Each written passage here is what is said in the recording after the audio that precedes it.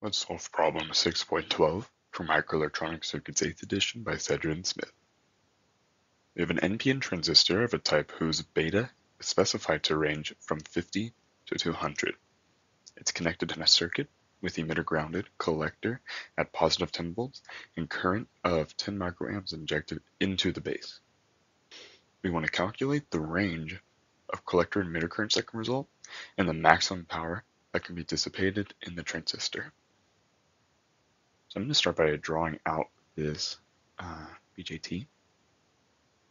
So it's an NPN transistor, which means the collector will be on the top wire. And we enter our transistor. We have our base with 10 microamps injected into it. So I'm just going to draw that as a current source and ground it there.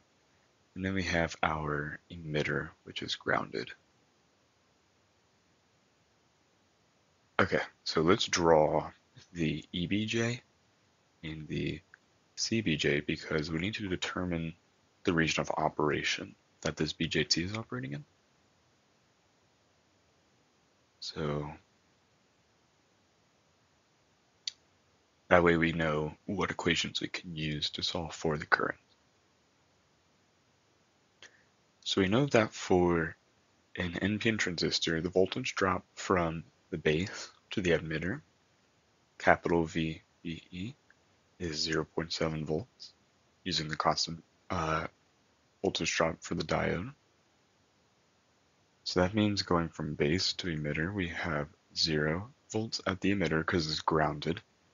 Then we have 0.7 volts at the base, so the EBJ is forward biased.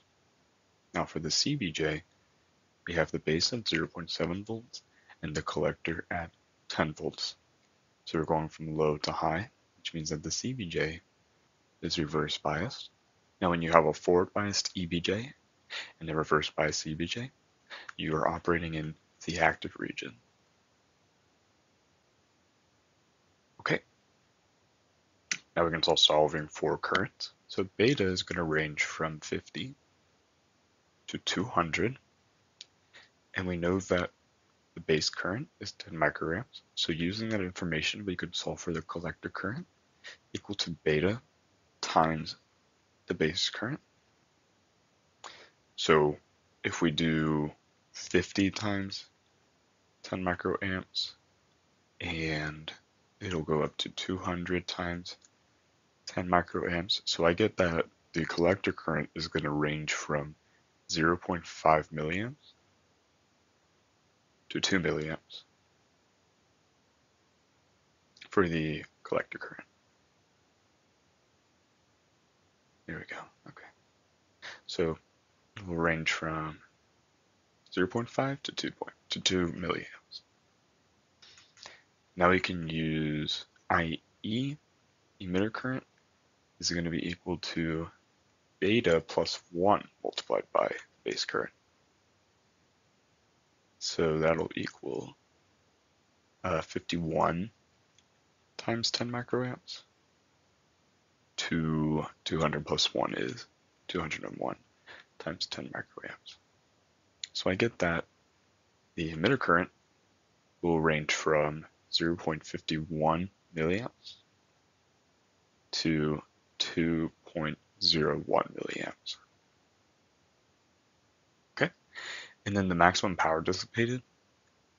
So that would be the current from the base multiplied by voltage at the base. And then we're just going to add collector current multiplied by voltage at the collector. We would technically also add current at the emitter times voltage at the emitter, but the voltage of the emitter is 0, so we're not concerned with that. So power will be equal to the maximum base current, which is just 10 microamps, multiplied by 0.7 volts. And then we're going to add the maximum collector current, which will be 2 milliamps,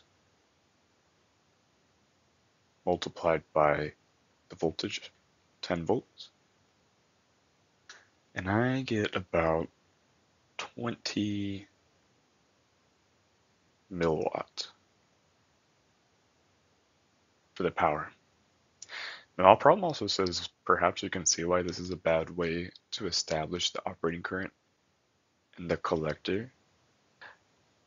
I'm not really sure what the author is trying to demonstrate there. So if anyone has any comments on that, I would love to hear your take on that note in the comment section.